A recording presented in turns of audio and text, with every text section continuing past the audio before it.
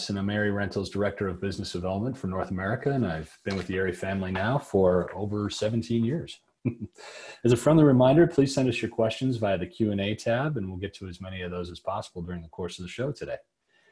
We are very fortunate to have with us the iconic Robert Yeoman. Robert was born in Pennsylvania and moved to Chicago at an early age. After graduating from Duke University with a BA in psychology, he enrolled in the graduate program in cinema at USC, where he received an MFA in film production. He spent several years in the commercial world before he received his first feature break, shooting second unit on William Friedkin's To Live and Die in LA. This led to more work on features with directors Gus Van Sant, Noah Baumbach, Roman Coppola, Wes Craven, Paul Feig, Peyton Reed, and many others. But Robert is best known for his collaboration with Wes Anderson and has shot all of his live action features, including Moonrise Kingdom and The Grand Budapest Hotel, which earned him nominations for the Oscar, BAFTA, Spirit, and various other awards. Robert is an active member of the ASC and currently serving on the Board of Governors. He's also served on the jury for both Sundance and Camerimage Film Festival main competitions. Some of Bob's other projects include Drugstore Cowboy, Rushmore, The Royal Tenenbaums, CQ, Red Eye, The Squid and the Whale, Love and Mercy, and the upcoming film, which I can't wait to see, The French Dispatch. Looking forward to it. Welcome, Bob, and thank you for taking the time to be with us today. Great to be here, Gus. Thank you for having me. No, it's great. I miss you, man. It's been way too long. Yep, yeah, it sure has. Well, maybe when this virus thing's over with, we can get back to work. I'm looking forward to it. Yes, yes, please. I think everybody is. So, psychology and then filmmaking. Yeah. What was it that drew you to filmmaking at that point? Well, they're both very intertwined, by the way. When I went to college, I really wasn't sure what I wanted to do, and I tried different. I actually started pre-med, but I found out after a semester of that was not for me. So I kind of kicked around, and I was always interested in psychology, so I just out of default I chose that as a major. And but I did get involved in the film program. Duke did not have a film school at that time. We do now, but they had a thing that showed foreign films every Saturday night. And I'd always loved movies ever since I was a young kid growing up in Chicago. And I was a huge movie freak, but I never really considered a career in filmmaking.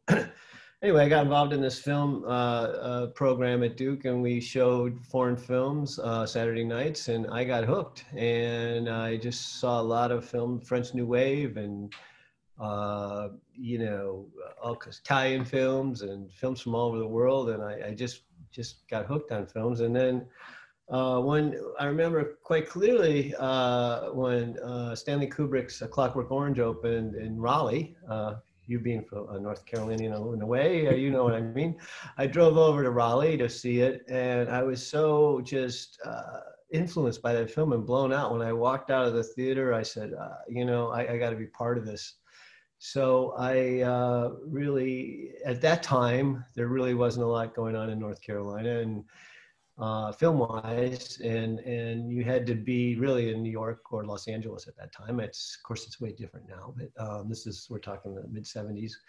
And so I applied to USC Film School, and I figured I should go to a film school where I could learn something, because I knew nothing about making films. And somehow I got accepted there, and I went to California, and I haven't looked back. So that's kind of it in a nutshell. How I went from psychology to filmmaking. Very nice.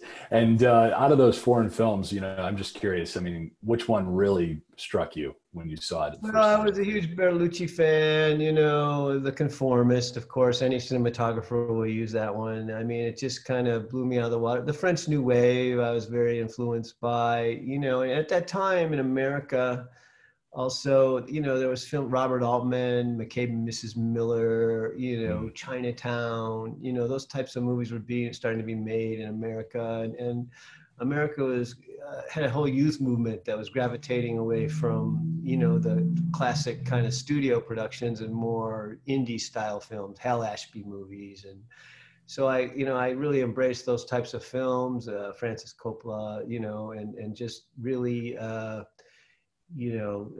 just love those films so much. And that's kind of what my inspiration was. Yeah. Awesome. If you could go back and pick and choose somebody you'd really love to shoot for now, what, is there a particular director you'd love to work with?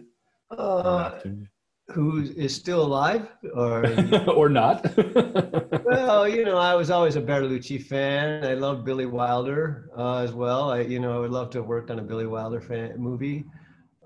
There's so many great ones. John Huston, I've recently been on a whole John Huston kick during the pandemic. I've been watching a lot of TCM and recently watched Night of the Iguana, which I'd never seen, There's so many classics. I mean, Francis Coppola was always one of my heroes, and I was actually fortunate enough to actually shoot with him a little bit. His son Roman had me do second unit on a movie, The Rainmaker, that John Toll was shooting, and it was really, John Toll ended up going to Australia when they did the pickups. I did the pickups with Francis, so I actually got to work with him, but. That was always a dream for me come true. It was one of the few times. I remember the first time I met him, when you meet big heroes of yours, I was so tongue tied. It was just embarrassing. And I just remember later thinking, oh my God, was I an idiot or what? Blah, blah, blah, but I was so, intimidated by meeting Francis Coppola, but he was actually a very sweet guy. And, it all worked out well. So very nice. So how long were you shooting commercials before you started to make the transition over to? I would guess about 10 years. And I started, I started as a PA actually. And I worked for Joe Pytka, who at that time was a rising commercial star. And Joe went on to become arguably the greatest commercial director of all time, but at that time his career was on the rise and he was young. And my job actually, I got hired because Joe's a basketball nut, and when it's downtime, they have a hoop behind Levine Pytka and an alley there, and my job was to go shoot hoops with Joe. So, as an aside, I was a walk-on my freshman year at Duke. And so I always said that my Duke education paid off in the long run. That got me my first job. I could play hoops with Joe. And, but then I went, because I went to USC back then, we called it the USC Mafia. And basically everybody, if you got a job and then there was an opening at that place, you would call your friends from USC. And so I got called to work at a low budget commercial company, and I begged them to let me shoot, and we started doing these low budget commercials. And then that led to better commercials. And then, it's a long story. I can tell if you want, but I ended up going to shoot second unit for To Live and Die in LA. And that kind of what happened was Robbie Mueller was shooting the film. And Robbie had been contracted to do another film, and we were going over schedule. So when he had to leave to do the other film, Billy Friedkin said, "Okay, you want to take over, buddy?" And so for me, that was like, the biggest break in the world. I was virtually an unknown. And so the last month of the movie, I was shooting first unit. But, I'd been there watching Robbie the whole time, and it was Robbie's movie, of course. And I learned so much from him. I was so fortunate to have been able to be there. It was like, kind of a dream come true. I was such a huge fan. So yeah, no, that's become such a cult classic, that film. And then also to be able to, work alongside Robbie Mueller and Billy Friedkin. I mean, wow, that must've been. Well, it was like going to the front of the Russian front in a way. Billy, I love Billy, and he gave me my first break, but he was not easy. And back then particularly, and he's mellowed over the years, but but it really, I learned so much from him, and I in many ways owe him my career, I've kind of kept in contact with him through the years, and he's definitely, as he's gotten older, mellowed quite a bit. And but at that time he was crazy, and it was a real, after that I just said I can do anything, because if I can do it for Friedkin, I can do it for anybody else. That's I great. learned a lot from him, that's for sure. It's so funny because a question I was going to ask you is actually one that came in from the audience just now, and that's about, obviously it's the car chase, and Yeah, were you shooting that? Was that that's what I did. The car oh chase. man. Yeah, yeah. We saved that to the end, and Robbie had left by that point, and you know, we watched a lot of car chases, and to me, the greatest chase in cinema history. Well, people might argue the General with Buster Keaton, but I think it was the French Connection. I think that chase with Gene Hackman underneath the subway and everything is one of the most riveting, amazing car chases ever. I know a lot of people have other ones that they might throw in there, but to me, that's the best one ever. We could just do a whole episode about, the great car chases of American cinema. You could. Through the late 60s all the way through so the many 80s. good ones. Yeah. There's been some great ones, but I think the great. one that really caught me was it had such a strong documentary feel about it, and I talked to Billy quite a bit about how they shot it, and it was kind of back then people were a lot less safety conscious than they are today, and they are more apt to just go out and create things live, and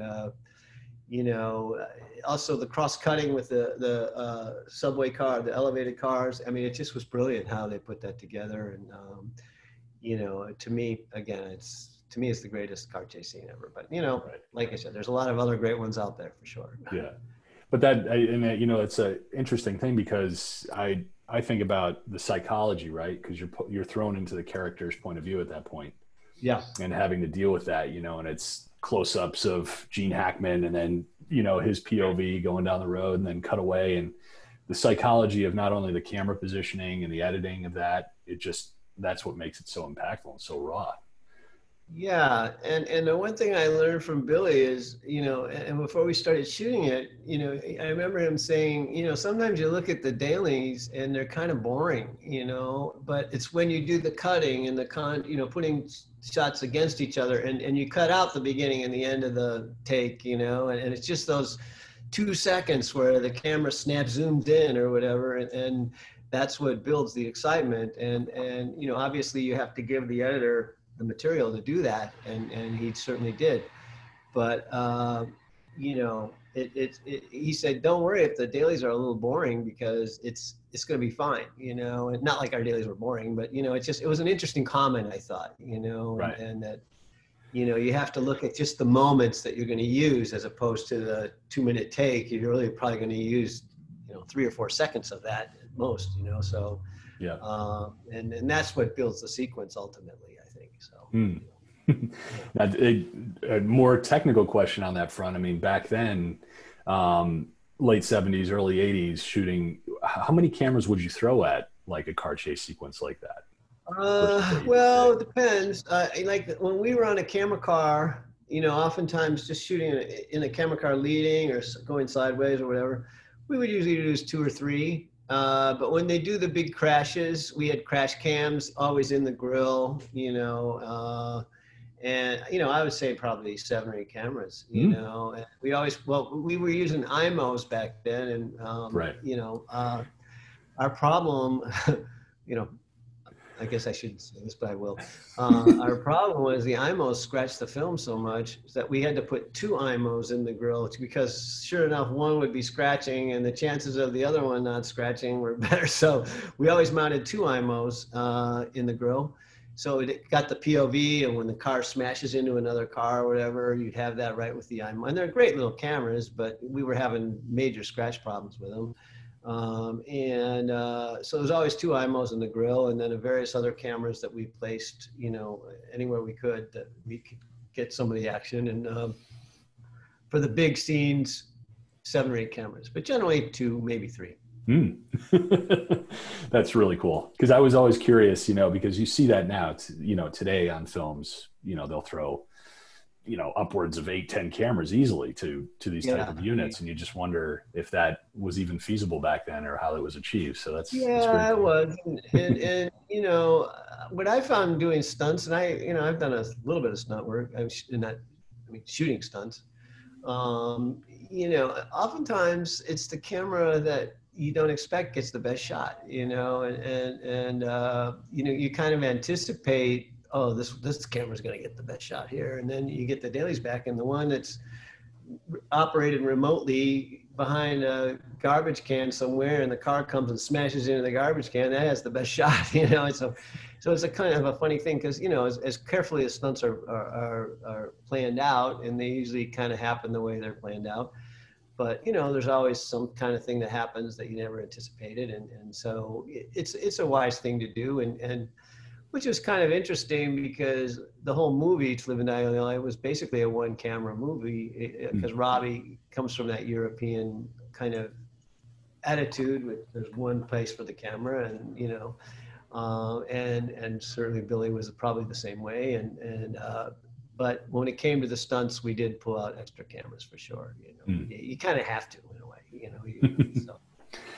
And Billy had been working with Owen on several projects prior to that, and he made the switch to Robbie. Do you know why that was decided? And you know, I don't. It might have had to do with the fact, and I'm just guessing, that Live and Die in LA was actually a non-union film, and that's how I got on, because I wasn't in the union, and so that might have had something to do with it. You know, Billy used to always kind of tease me about, you know, he'd say, well, 10 years from now, you're going to need 10 trucks full of lights and all this gear. And I think he really liked, it was kind of a comeback movie for him in a way.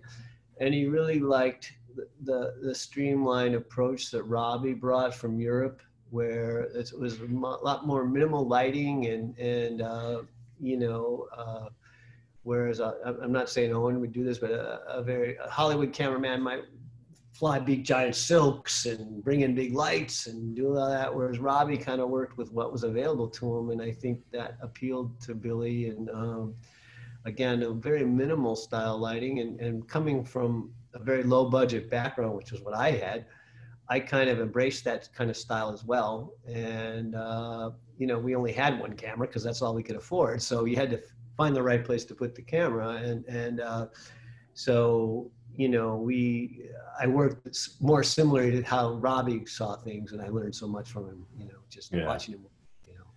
Well, that must it's kind of an older style, you know. Yeah. Today's world in most movies, except for with Wes Anderson, which is one camera all the time, but most movies, it's always, you know, two cameras, as you probably know. You know, yeah. So. Interesting. Okay. Different well, way thank of looking at things. Yeah.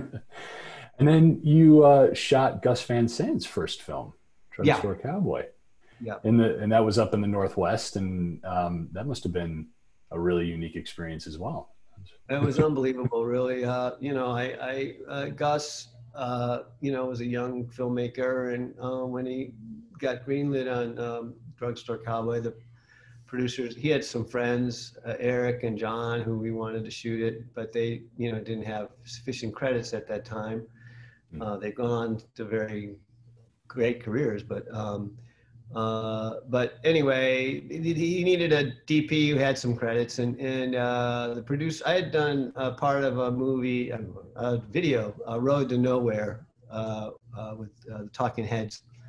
And the producer said, I just worked with this guy on this video, you know, let's bring him up. So I came up to Portland and met Gus, and we hit it off. And, you know, I loved the script right from the beginning. And it just, everything about it appealed to me. I connected with him very much. And, you know, it was like an amazing shoot. We were all a bunch of relatively young kids up there making this movie. And, you know, it was, you know, no one was bugging us. We could do kind of what we wanted. And and Gus brought, because he had an art background, you know, he went to RISD, and he had a different approach than a traditional filmmaker towards things. And so it was really kind of, and I was a little more traditional in how I approached filmmaking than he did, but he was constantly pushing to take it out there a little more, and you know, but it was great. And, you know, of course, the film went on to get a great deal of attention and really helped put me on the map as a cinematographer, no question. Yeah.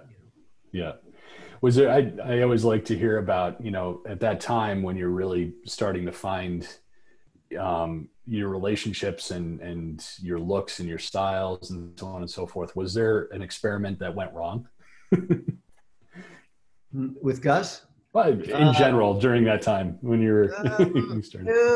Let me think. I don't recall.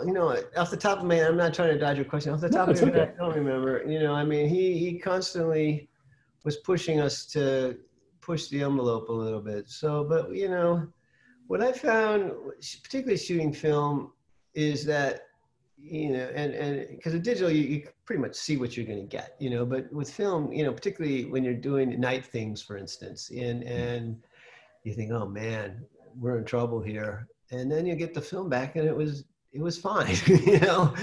And I was young back then and relatively inexperienced, so I constantly, we were pushing ourselves, particularly in the night stuff, and to work with not a lot of light. And I was always pleasantly surprised, with what we got back on the film. And that even extended, not to change gears here, but on Moonrise Kingdom, we shot 16 millimeter. And if you remember the film, there was the scenes where the little girl would be reading by firelight to the little boy out in the woods. And we would start shooting when there was still a little bit of light, and we'd go until pitch black. And I always would guess, oh, it's the third to last take or whatever. But after that, it was too dark. But it was amazing what even the 16 millimeter film would dig out, and we'd look at the dailies. I'm like, God, I can't believe we got that detail back there. So, it's a learning experience. But back to Drugstore, no, we kind of, it all kind of worked out the way we wanted. And, I was a little concerned, with all the green walls, and everyone was wearing green, and that was kind of the palette that Gus had chosen. And so I was constantly off camera putting 4x8, foam cores up against the walls that you don't see, just so we get less green light bouncing around the room, and things like that. It all kind of worked out what we wanted, I think. We were all pretty happy. Yeah. And I mean, in a general kind of conversational piece, you've actually really continued to shoot quite a bit of film when, a majority of the industry has transitioned over pretty much completely digital. But Yeah. you've done both, and you've kind of maintained a great balance of that. And do you find any challenges still shooting film these days, or is it as easy, and are you getting the same results that you? Well, first of all, you get a great deal of resistance from the producers when you say you want to shoot film. That's the first battle you have to fight, and you need the director on board. Like when I did Love and Mercy, I said, this is a movie that should be shot analog, not, digitally, and we really should shoot film for this. And then I took it a step further. I said we should shoot. Oh, thank you. My wife's bringing me some more tea. Thank you. I said we really should shoot 16 for the Paul Dano stuff and 35 for the John Cusack stuff. And of course, the producers were like, "What? You got to be crazy." But Bill Pohlad, the director, was on board, and I shot some tests, and he loved the tests. And back then, it was a little more expensive to shoot film. I don't know what the breakdown is today. And I was one of the cinematographers who came into the digital world kind of kicking and screaming the whole time. And I don't like digital. I'm a film person. But I've come to embrace digital quite a lot now, and I love the Alexa. I love the way the Alexa looks. I've been using the Alexa, and in the certain situations, particularly in low light nights, nights on the street, whatever, the digital cameras are kind of outperform film in a lot of ways, and you can certainly get beautiful looking images from both. So I think it depends on the project. Like when I work with Wes Anderson, he shoots film, and that's his choice, and there's no question about it. And certain other things, if the director is on board, then you can usually shoot film. But I think no insult to the labs today, but the film, when you shoot film, there's always this kind of because you can't see what you're getting, there's a little bit of fear that there might be a problem, and occasionally things will happen with the stock or, you know, with the processing or whatever. And so it can be a little, you know, scary sometimes. And the nice thing about, for me, digital is, you know, by the end of the day, I can get in my car and go home and not be worried about that 5 a.m. phone call.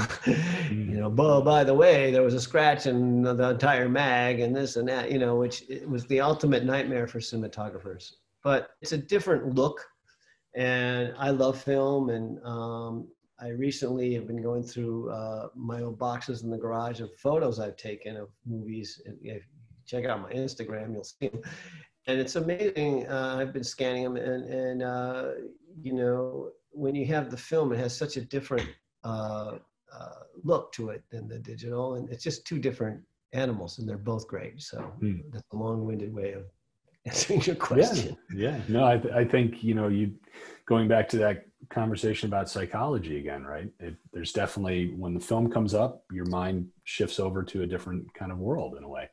Different feeling, a different look, and it's not always appropriate, but in certain things like Love and Mercy, I think it worked out pretty well, particularly the 16. And yeah. I argued too that not only the look, but just when so much of what we did was handheld with the 16. And, you know, when you handhold the 16mm camera, the movement of the camera is different than if you handhold an Alexa. I mean, you know, and it's just, everything about it is a little bit different feeling. And I think that it all adds up to a different look and emotion on screen. Yep. So, yeah. And then working with another, you know, I would say just iconic person in the indie film world, Noah Baumbach, and doing Squid and the Whale. Yeah. Together, and that was 16 as well, wasn't it? Yes, it was. Yeah. And part of that was for two reasons. One being budgetary. That movie was made for $1.5 million. Wow. And we shot it in 24 days or something like that. And we shot in Brooklyn and Park Slope. And you know, Noah. We wanted a lot of it. Noah was a huge fan of the French New Wave, and he kind of wanted that style to the film. So, you know, I generally lit things more in a general way than a specific way. And we allowed the actors to kind of not have to hit specific marks. You know, I mean, they kind of had to hit marks, but if they missed their marks, we weren't going to say, hey, no, you missed your mark. You know, I would adjust because I was hand holding the camera. So it gave the actors a lot of room to move around, and I was, you know, I took it as a great compliment. At the end of the movie, Jeff Daniels, who you see there, came up to me and said, I've never felt more freedom as an actor to do what I want on a movie. And I took that as a huge compliment. And, you know, we just adjusted to them more than them adjusting to us. And, but I think, so it was the freedom of the camera, the look of the French New Wave, and basically a cost factor. Because back then, I don't even think there were, you know, digital cameras weren't really an option really back then. It was either 35 or 16. And so we went with the 16, which, and it just as an aside, you know, we did a photochemical finish on it. And you know, back then DIs were becoming very fashionable, and I wanted to do a DI, and Noah said to me, if we do a DI, you're just going to go in and clean everything up and make it look perfect. and you know, I was like, okay. So then when I saw the finished film, you know, which we did photochemically, I called him and I said, you know, you're right. This was the way to go. There's a certain character that it had that if I'd gone in and put windows on everything and cleaned it all up, it probably wouldn't have had that. So sometimes less is more, and it kind of keeps the original feeling and intent that we had with making the movie. And most cinematographers would want to go in and make it all perfect, you know. And but you know, I had to let that one go. So yeah, I think it was the right move. He made a good call. Yeah, no, it's a great film. Yeah. And how did you meet Paul? And what was the first project you guys did together? We did Bridesmaids, and I was I had done a movie called Get Him to the Greek, and with Nick Stoller, and Judd Apatow produced it. And we were in the color correcting suite doing the color timing of the film. And Judd dropped by just to check it out, being the producer. And I remember him turning to me and saying, "Hey, Bob, can I talk to you out privately in the hall for a moment?" And I said, "Yeah, sure." So I go out in the hall, and he said, "Well, I got this movie, Bridesmaids. I'm producing this guy, Paul Feig. Would you meet him?" I said, "Okay, sure." So I met Paul for lunch. It was over the weekend. And he showed up very proper with his suit on and everything, and I'm like, who is this guy? But we hit it off, and Paul's a very sweet man. And, so, we hit it off, and I said, okay, yeah, so it was actually through Judd that I met Paul. And so we started shooting Bridesmaids, and Judd was very involved as a producer. And, he was on set a lot, but Paul and I hit it off really well, and then we went on to do The Heat, and then we did Spy and Ghostbusters, and it's quite a run. He's a great guy, and we just I know kind of how he likes to shoot, and it's a lot of improv. So you're often shooting dueling cameras, one on you looking this way and one on me looking this way, which is a cinematographer's nightmare. And but because so many of the actors come from improv comedy, Melissa McCarthy, Kristen Wiig, there they are, and they're, it's like you sometimes have to, I won't say sacrifice, because that's a terrible word, but maybe not light things exactly how you might want to, because in the service of the story and catching those moments. And but the sets are always a lot of fun, and there's a lot of laughs, and it's always a good time. It's just it's always two cameras, and usually they're pointing at each other. Makes it a little difficult, but yeah. But I've had a great time with Paul. It's been a lot of fun. That's kind of been a reoccurring, I don't know, theme message that we've been talking about for the last couple of months, is how hard comedy is, because it's not necessarily the first thing a cinematographer would gravitate to, and then you deal with the challenges you just spoke about. Yeah. About having comedy framing, comedy lighting, and being able to capture the performances in that moment. Yeah, and they're always on you to add more cameras. I remember one time we were doing this big scene, and Judd looks at me and says, "Bob, can we add another camera on Kristen?" I'm like, "Oh shit." Really? Yeah, sure, we can do that, and and for them, it's and obviously Paul cares about how his movies looks. He cares very much, but for them, it's about capturing those moments, and and I get it. So it's hard to recreate comedy when someone's doing a improv type of thing, and they do a great deal of improv on these films, and just let the actors roll and kind of discover the scene in a lot of ways. And they start with the script, but everyone's totally able to go off in another direction if that's what they want to do, and they just see where it takes them. And I've learned a lot working on these films, just watching these improv people work, and they're so quick. I just remember even on Get Him to the Greek, Russell Brand. I mean, I was just so impressed by just how quick he was, and his mind just worked so quickly, and just watching how these actors improv and how Russell would just go off in a whole different way. And it was just, I was like, whoa, this guy's brilliant in a lot of ways. I mean, they all are, Kristen Wiig, Melissa, they're all brilliant in their own way. Rose Byrne is another one. I mean, she, particularly in Get Him to the Greek, she had to go toe to toe with Russell, which is not easy because he's out in left field most of the time. And just Rose could just handle it and come up with her own stuff. And she was brilliant. It's really fun working on these films, but they can be a little, trying on you sometimes as a cinematographer. Yeah, very cool. And kudos to you, because you have been able to, be this chameleon, and like you were talking about, shooting these films where you had to have more of a French wave kind of free flowing style, and then go into these films that had to have a very classical way of shooting, but also all the challenges of capturing all that, with improvisation involved, and then working with Wes Anderson, who's very specific. Totally. And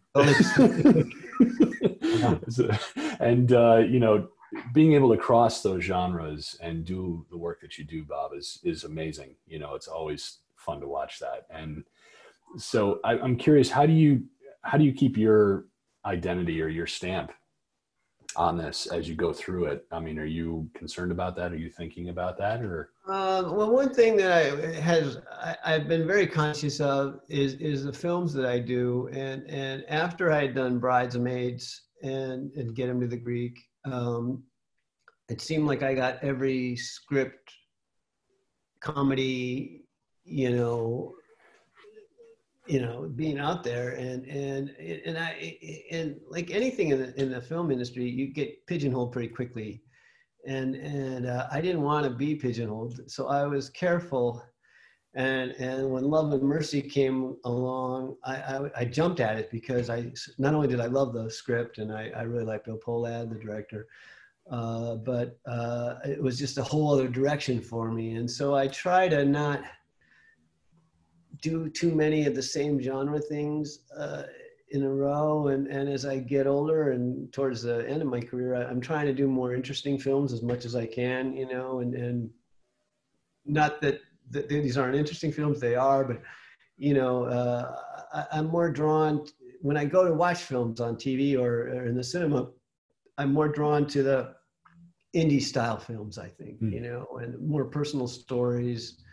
I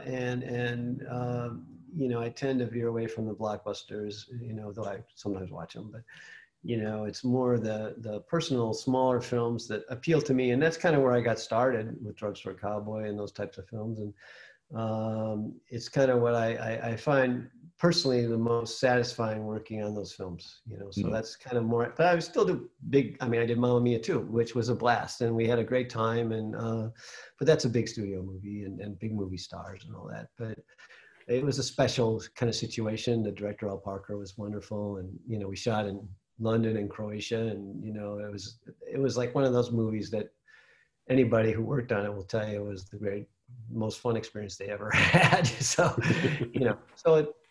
I bounce back and forth, I guess. Yeah. No, that's wonderful. Very cool. So format, we've been talking about it now, and you're showing that you're truly like a master of format and mixing formats, and sometimes, finding the right one for particular periods, or like you said, emotions and this and that. Moonrise Kingdom, obviously 16 millimeter, that was all the way through. And that was just an amazing look. It was incredible. I remember seeing that in the theater and going, this is so cool to see 16 millimeter projected again. And that was, as far as testing and making sure that you were getting the look that you wanted out of that. How deep down the road of testing do you go in the pre-prep? Well, with Wes, it's very extensive. With some other directors, it's way less. Like when I did Love and Mercy, I got the 16 camera and we shot, and then I went to a DI suite and I created a look, and then we invited the director in, Bill, to see it and get his input, and what we were hoping to achieve with the 16, and he embraced it quite well. With Wes, we actually bring a film camera with us on the Scouts, and I function generally as the first AC loader, camera operator. I actually have to load the film and bring it out, and I joke. I say, "God, my AC must be the most expensive AC in the world if you're not going to bring him along." And I like when we did Grand Budapest Hotel, we were shooting these shots of this car driving down a road at night. We shoot them at dusk, in available light, and it was so cold. I mean, we were up on this bridge. It was so freezing cold. I mean, and the film, we shot several takes, and then I had to change the mag. And I mean, anybody was there will tell you. I took my gloves off, and my hands immediately froze. And I was trying to load the film, and it was an Arri 3, and I snapped the film, and it was the last film that was loaded, and we were like, oh shit. And luckily we got it on a regular take, but after that I got my AC. But anyway, we take a camera to all the locations, and usually it's the production designers there, and our producer too, Wes, myself, some of the PAs or drivers, whoever.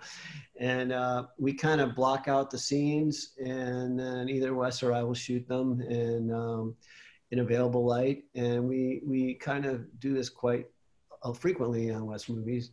The other thing we do is we do a lot of color tests, like in Grand Budapest. Our production designer Adam will have several flats painted in different kind of shades of color. I mean, he's got a general idea what Wes is looking for, and then we try to recreate the lighting as if it would be in the movie, and we get people in the wardrobe wearing different shades of the purple jackets, walking across in front of these different shades of the hotel. And it's very carefully, worked out with him. I mean, incredibly. Whereas he's the most testing we do is with Wes. We do a tremendous amount for sure. Yeah. And in Grand Budapest, I think we have some stills to show too, but what I thought was really interesting is, again, using the format. So jumping between 4x3, 185, 240. So that was obviously a mix of different cameras, different lenses. I would imagine, did you also use different film stocks? And no, we typically just shoot the Kodak 200. I think it's 5213. I could be wrong. But he likes to just shoot with the one stock, and we, periodically I don't anymore, but I used to try to sell him on the fast stock. But he is very particular, and he didn't want the fast stock, and he said, let's just use the same stock for the whole movie, and he's right. So that's what we do. And it presents a certain amount of lighting challenges for me because the ASA is 200. So we, it requires more light than shooting Alexa at 800, obviously. And you can look at this particular shot. Our whole lighting plan, this was in the hotel lobby. You can see all the practicals in the background. And then up at the very top it's 5 floors, there was this really beautiful skylight. But we were shooting in Eastern Germany in January where it's dark all the time. So we put 20 HMIs up there, and we covered the skylight with a silk and just pounded the lights through the silk so we could maintain a constant even light. Depending on, we could shoot at noon or we could shoot at midnight, it didn't matter. And then you can see one of our electricians is holding a kind of a little fill light. And so that's how we lit it. We basically had the practicals in the background. We had the giant skylight, which was on all the time. And then we would just bring in one little light like this, or medium-sized light, and just kind of bring it up to the actors. And that's basically the style of lighting of the film, Yeah. So, wow. Yeah. So now I have to ask about operating, because you seem like you pretty much operate the camera, and you said it's single camera, and it's Yeah. I operate all the movies with Wes. I mean, one thing about Wes, he likes a small set. He doesn't like a lot of people around, and it's very bare minimum.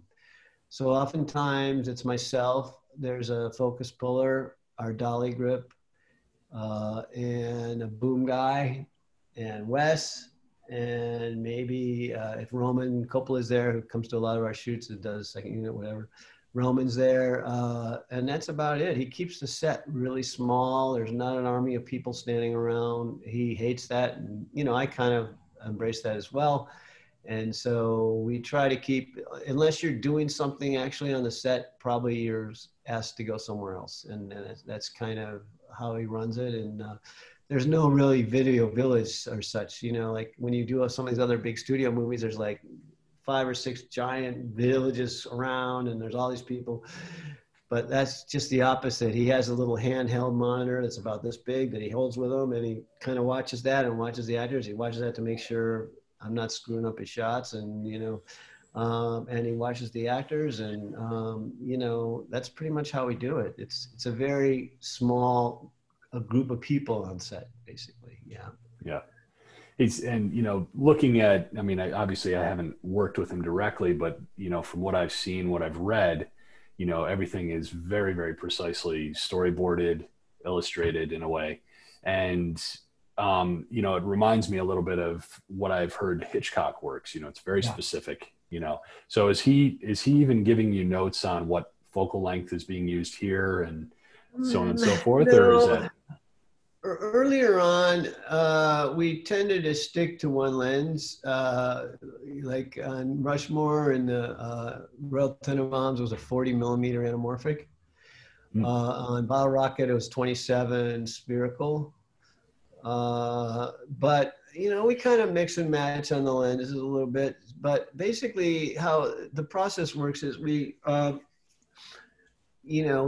visit the locations once we choose them, and we have a pretty in-depth discussion about how we want to shoot it. And I always bring a finder with different lenses, and we look through it, and we talk, okay, it's the 50 right here, and Sanjay, our wonderful grip, Sanjay, will kind of put a stake in the ground and, measure the height, and then Wes goes back and he has a guy who does these animatics, which are like these little cartoons. And I think they have them now. I haven't seen the new Grand Budapest Blu-ray Criterion, whatever, but I think they have one of our animatics on there. So if you're interested, you can check that out. And basically it kind of, we've been doing this for a while now. It is a little cartoon characters. You show where they're going to go and what they're going to do, and and Wes does all the characters' voices, which is always pretty amusing to me. And we all kind of know exactly what the shot's going to be, and and then we lay it out pretty carefully, and then he'll come to the set. Generally, I try to get there before him and get it all ready, and then he'll come to the set and he might fine tune things. Maybe instead of the 25, let's look at a 21, and he might change a little bit, but he definitely tends to the wider lenses. It's usually 18, 21, 25 in that, very rarely do we use a long lens, but occasionally, but yeah, so that's kind of the process. It's visiting the location, discussing the animatic, and he pretty much sticks to the animatic. It's our Bible, and whenever we're on a set and we're not quite sure what's going on, he says, let's just get the animatic and take a look at it. And then we do, and he goes, okay, and that's, but what's good about this process is that it's very efficient, and what makes his movies really inexpensively compared, not only for the cast salaries, but, we'll go to an old, whatever location, and he says, this is what the camera's going to see. I'm going to look this way. I'm not going to look that way. And so many directors that you work with want to see, they don't know how it might change. The actors might want to go over there, so they want to be able to look 360 degrees, and so that means the art department has to, do 360 degrees. We have to light 360 degrees. So it takes more time, more money, blah, blah, blah.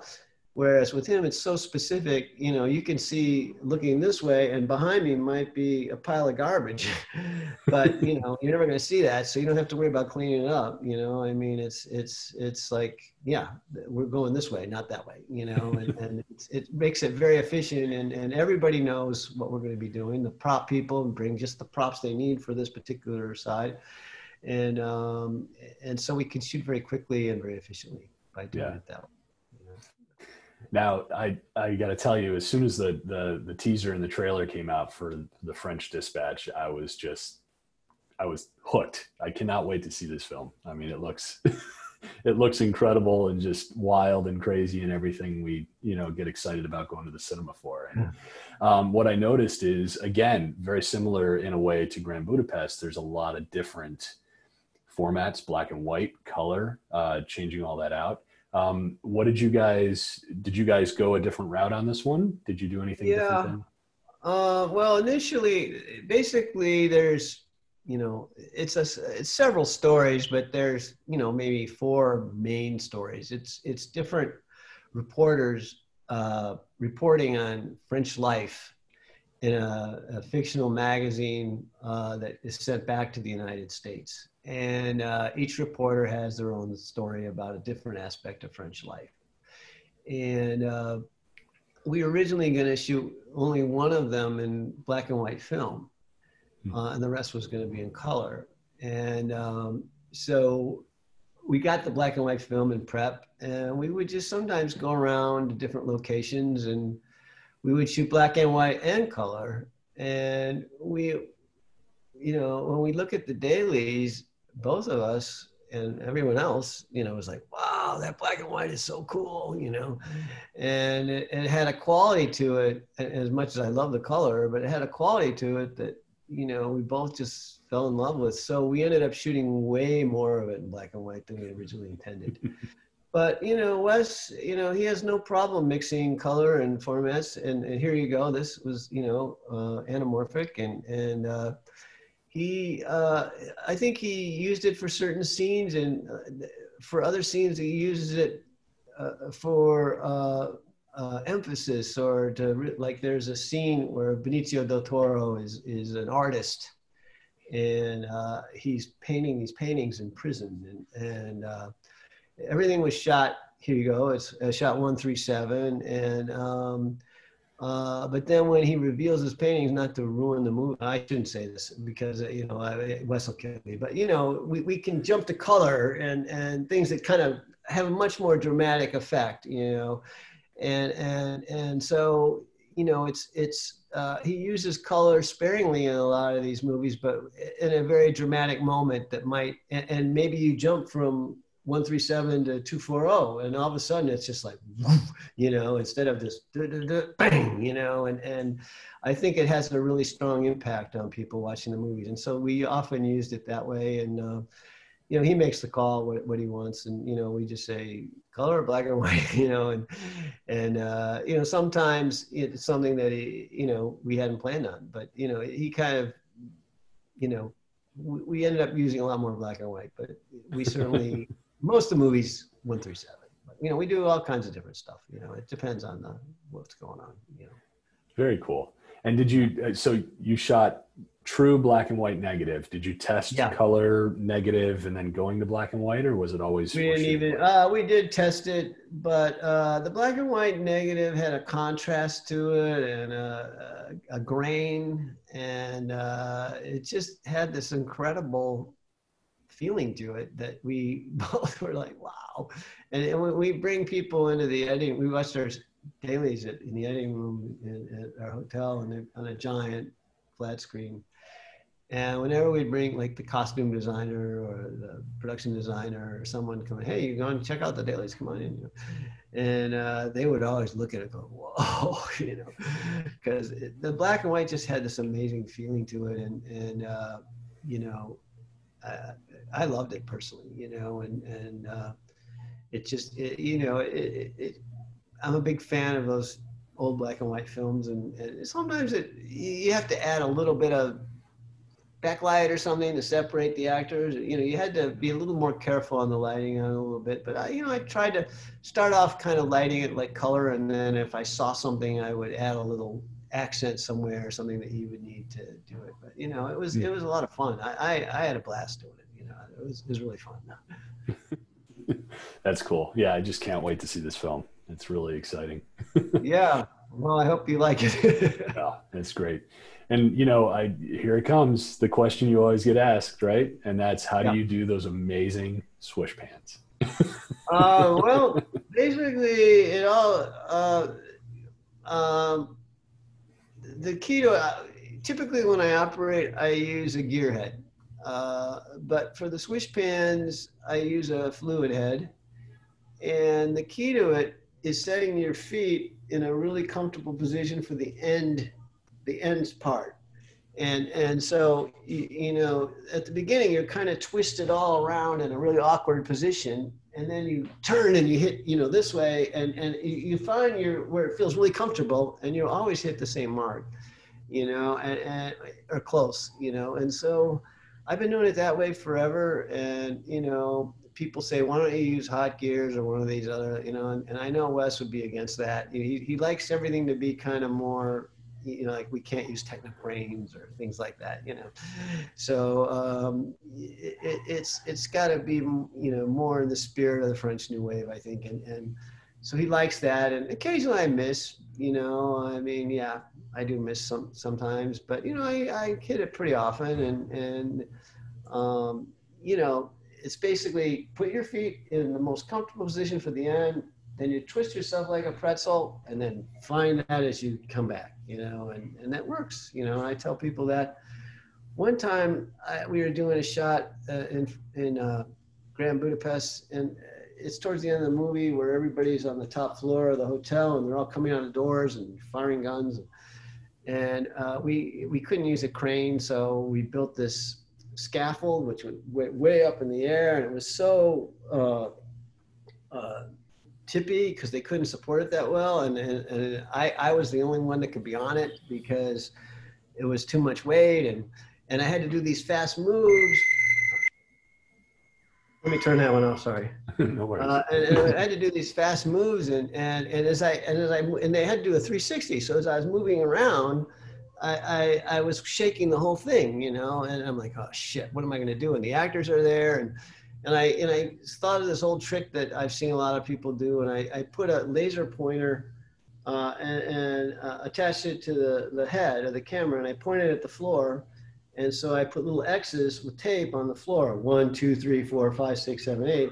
So I capped the eyepiece, and I just went like, you know, I operated this way, you know, with just standing there and just hitting the laser pointer. And, you know, it was, you know, my heart was going like this because I also had to do it on certain lines of dialogue. So I had to memorize the dialogue, of course. And because I couldn't be reading it and operating at the same time. And so you know, Rafe comes out the door, da da da da, bang, da da da da, bang, da da da da, you know, and so that's kind of how I did it. And I was never more scared of doing a shot in my life. And you know, I think we ended up doing like 19 takes or something. And you know, like finally Wes was like, "All right, we got it, we got it." I'm like, "Oh God, thank God." That was one of the hardest shots I've ever done in my life. You know. Oh my goodness. I want to see the behind the scenes. There's probably no behind the scenes, but it must have been amazing. Well, he keeps it pretty spare. Occasionally the behind the scenes people, there's always a guy with a video camera. Occasionally they let him in, but many times Wes just says, oh, everybody get out of here. You know, he doesn't want any distractions, but occasionally they let him in. So maybe there was one, not that one, but you know, I just had to think fast because as I moved around that tower was going like this, you know, and that wasn't going to work. And so by using the laser pointer, and I'm not the first person to ever do that. You know, other people use laser. Dolly grips do it all the time when they have to make specific, you know, particularly on a dance floor, when you have to do a specific hit, you know, moving around a dance floor and you have to hit specific marks. I've seen dolly grips do it. So I said, oh, geez, I could put X's down on the ground and, you know, I would just, and I numbered them. So I go, oh, I'm at 3. I got to get to 4 next. You know, and that's how I did it. Wow. Anyway. Well, Bob, I can't believe an hour's already gone by. This has been so much fun. But I think on a closing note, you know, we have a lot of really great young filmmakers in our audience, you know, and I think they always like to hear any sort of advice you have for them as they get started in their career. And what would you say is, you know, what's your advice to those folks? And okay, I have a little bit of advice. When I started back in the late 70s, it was film only, so we couldn't practice, you know. I mean, if you get out of school, you have no money, you know, and so you have to go rent a camera from expensive places like Area Rental. I'm just kidding. You know, and you know, but you had to rent a camera and you had to buy film and you had to process the film and you know, it was quite an expense. And you know, no one can afford to do that. So you really couldn't practice your craft. But in today's world with digital cameras, anybody can do it. You can shoot on your iPhone. I mean, you know, and we own, you know, these, you can buy inexpensive cameras, you know, whatever. And I would just say, go out and shoot anything you can. And, you know, as much as you can and learn from that. My daughter is a senior in college and she has a camera, and she's during this quarantine, there's this thing called Shot Deck that Lawrence Shear made up, and it's like they take iconic shots from movies, and so you can go through and try to recreate those at home, you know, and recreate that lighting. And I have a couple Kinos and LED lights that I've accumulated over the years. So she spends her time doing that, and it's quite a learning experience for her, you know, and so I think kids today have the opportunity to shoot, which is something we didn't have because of the expense of it all, you know. And so just shoot as much as you can, watch old movies, and just think about, where did they put the camera? Watch the blocking of the actors. Like I recently watched Key Largo, John Huston film. And a lot of it takes place in a big room, and they have all these actors, but just watch how they move the actors around, and they create a really beautiful visual style by just the blocking of the actors. Rather than have everyone just sitting at a table, not moving, they're all moving around the room quite a bit. And it's really, you know, just watch the old movies and the old masters and study lighting. I love still photography. Look at books of stills and go to museums and look at paintings. You know, you just absorb as much as you can, you know, and that, you know, there's so much out there, and there's so many opportunities now that we didn't get. So, you know, I would, you know, back when I started, we couldn't even get VHS machines. You know, I mean, you had to see a movie, you had to go to the movie theater. You know, now with DVDs and behind the scenes and the directors talking about things, there's so many more things that are available to you, and just take advantage of all that. You know? Yeah, that's awesome, Bob. Thank you so much. It was great to spend time with you. Great to see you. And hopefully we'll be talking again soon. I hope so, my friend. All right. Take care. Thank you. All right. And thank you to everybody that joined us today. Please join us again this Friday. We're going to be sitting down with cinematographer Terry Siegel and talk about her career and her work. And all of our episodes will be available on our website, airyrental.com, where you can check out those and all of our unique and exciting products that we offer. And you can also follow us on youtube.com/AiryRentalGroup. All right, everybody, until next time, cheers.